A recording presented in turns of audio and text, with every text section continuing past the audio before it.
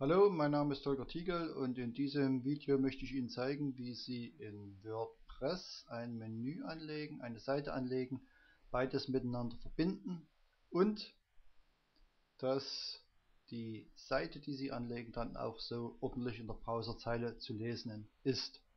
Warum machen wir das? Die Browserzeile zu lesen ist gut für die Suchmaschinen, wenn die irgendwelche kryptischen Zeichen lesen. Das ist nicht so sonderlich gut. Das Menü steuert im Prinzip immer innerhalb des Systems, dass die Seite, die Sie anlegen, auch die Besucher Ihrer Seite sehen können. Als erstes legen wir das Menü an, und zwar nach dem System der Webseitenstruktur. Jede Webseite hat im Wesentlichen mehrere Verzeichnisse und darunter sind dann die Dateien gegliedert. In der Browserzeile lesen Sie dann Ihren Domainnamen / den Verzeichnisnamen / die Datei. Es kann dann hier zwischendurch nochmal ein Unterverzeichnis entstehen, je nachdem wie Sie Ihre Struktur aufbauen. Die meisten Seiten sind inzwischen, denke ich mal, vor allen Dingen neue Seiten, so strukturiert. Achten Sie beim Anlegen der Seiten, der Verzeichnisse und der Dateien auf exakte Schreibweise. Sie sehen hier, dass I fehlt, und wenn Sie dann die Dateien erstellt haben und das nochmal zu ändern, ist viel Arbeit, die nicht unbedingt notwendig ist. Als erstes machen wir diese Einstellung für die Browserzeile, und zwar Sie loggen sich ein in Ihr Dashboard von WordPress, gehen hier unter Einstellungen, unter Permalinks, klicken Permalinks an und in dieser neu geöffneten Seite der Einstellung Permalinks klicken Sie unten auf benutzerdefinierte Struktur und geben hier / Prozentzeichen Kategorie Prozentzeichen / Prozentzeichen Postname Prozentzeichen ein, damit diese Struktur dann zu lesen ist. Die Kategorie ist praktisch das Verzeichnis und Postname entspricht dann der Datei. Soweit so klar. Wir beginnen mit dem Erstellen des Menüs. Sie werden dann später sehen, warum das sinnvoll ist, mit dem Menü zu beginnen. Ich habe hier schon mal Menüs erstellt. Normalerweise ist das hier leer. Sie klicken hier auf das Pluszeichen. Na, komm, jetzt. Und geben hier unter Name des Menüs Ihren Menünamen ein, und zwar klein, weil in der Browserzeile das auch klein geschrieben ist. Partnersuche minus Partnerbeziehung. Partnersuche minus Partnerbeziehung ist richtig geschrieben. Wir erstellen das Menü, und zu diesem Menü brauchen wir eine Seite, damit der Besucher die Seite besuchen kann und auch lesen kann. Gehen dann auf Seite erstellen,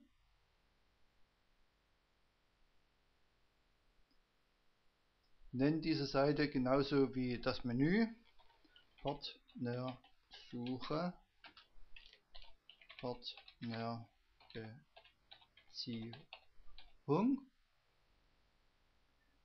und das ist die Überschrift, die dann der Besucher sieht, und hier kommt dann der Text zu Partnersuche hinein. Und Sie sehen, durch den Permalink entsteht hier nach dem Domainnamen / Partnersuche Partnerbeziehung. Das ist das, was ich Ihnen vorhin gezeigt hatte unter Permalink. Das ist praktisch diese Kategorie. Speichern das Ganze ab.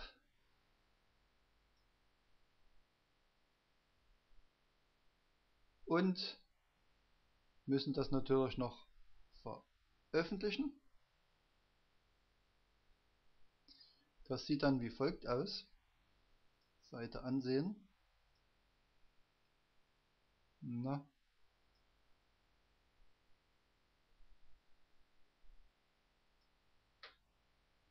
Hakt irgendwo. Partnersuche, Partnerbeziehung. Die Seite ist vorhanden. Das ist die Überschrift und Text Partnersuche ist das, was ich hier angegeben habe. So, das ist das Verzeichnis und jetzt müssen Sie noch zu dem Verzeichnis die neuen Datei anlegen, die Seiten anlegen, damit das dann so aussieht, wie beispielsweise bei Gesundheit, hier darunter die Vielfraßdiät. Also Sie sehen, hier ist noch leer und hier ist schon die Seite darunter angelegt. Gehen wieder zurück, am besten über das Dashboard, eine neue Seite erstellen. Die nennen wir am besten Frauenfernbedienung.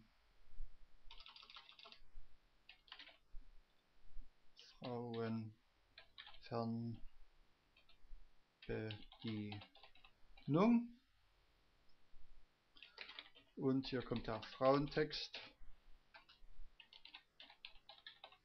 Bedienung hinein. Aber das ist jetzt nicht so entscheidend. So, und diese Seite Frauenfernbedienung soll jetzt erscheinen in dem Verzeichnis Partnersuche, Partnerbeziehung, und das wird gesteuert über Attribute Eltern und klicken hier das Auswahldreieck an und sehen, Partnersuche, Partnerbeziehung ist angelegt durch das Menü und die Seite und das Veröffentlichen.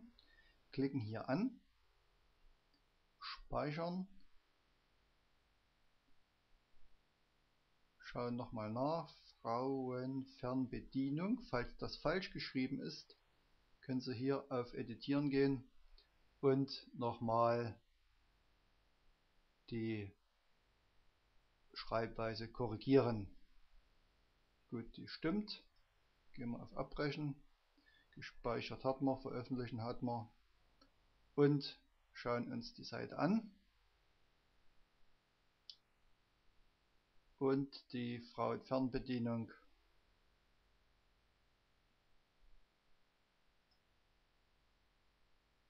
ist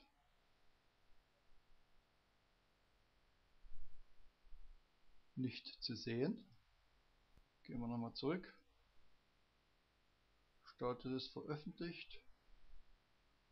Klicken wir auf Aktualisieren.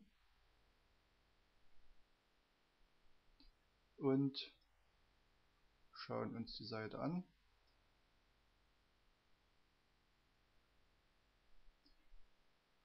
Klicken hier nochmal auf Aktualisieren. Immer noch nicht. Wo hakt das?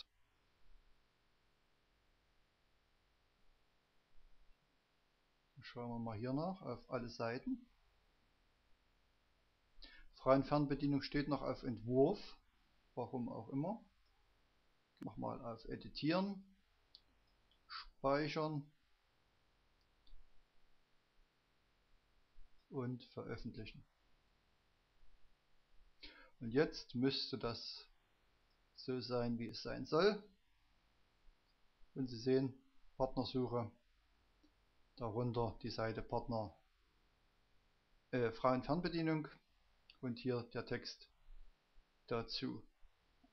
Und Sie sehen, so ordnen sich dann die Seiten an. Also das ist immer das Menü mit als Verzeichnis und darunter jeweils die Seite.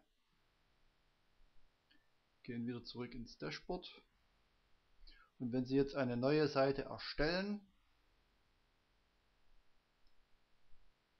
dann müssen Sie wieder die Seite entsprechend dem Menü zuordnen. Und über alle Seiten erhalten Sie dann den Überblick über die jeweilige Struktur. Und Sie sehen hier, eine Testseite ist im Entwurf und noch nicht veröffentlicht. Das ist die Struktur, wie Sie die Seite sehen, und die Menüstruktur finden Sie dann wieder unter Design, Menüs,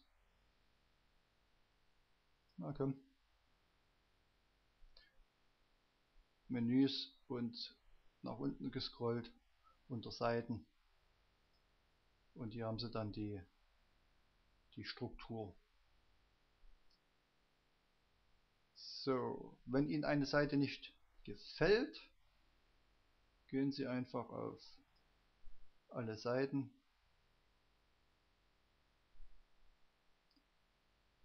und schieben dann die Seite in den Papierkorb beispielsweise.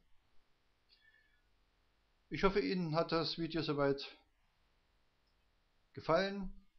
Das war alles zum Thema, wie Sie in WordPress ein Menü anlegen, eine Seite anlegen, beides miteinander verbinden und über Permalinks diese Seite so anzeigen, dass sie in der Browserzeile auch ordentlich gelesen wird.